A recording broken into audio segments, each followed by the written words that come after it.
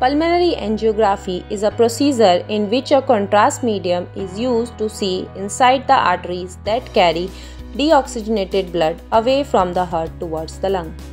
Indication of pulmonary angiography are pulmonary embolism, aneurysm, stenosis, arteriovenous malformation, foreign body in a blood vessel, etc.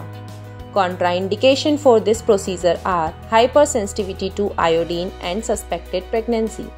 Contrast media used for this procedure is Omnipaque 50 to 100 ml.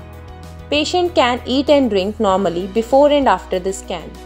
Medical history of patient should be taken. Patient is asked to remove metal object. Procedure: patient will lie in supine position.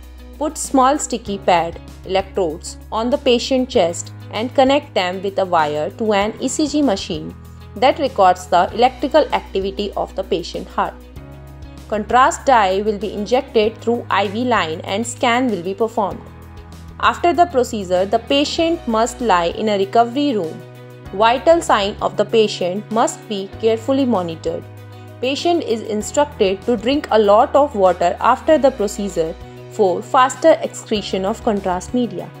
Risk of pulmonary angiography are hypersensitivity to the contrast, bleeding due to puncture of the blood vessel, injury to nerve, embolus formation in a blood vessel, hematoma, infection. DPMI सिर्फ शिक्षा हुनर ही नहीं बल्कि सम्मान के साथ सुनिश्चित रोजगार। Thank you DPMI.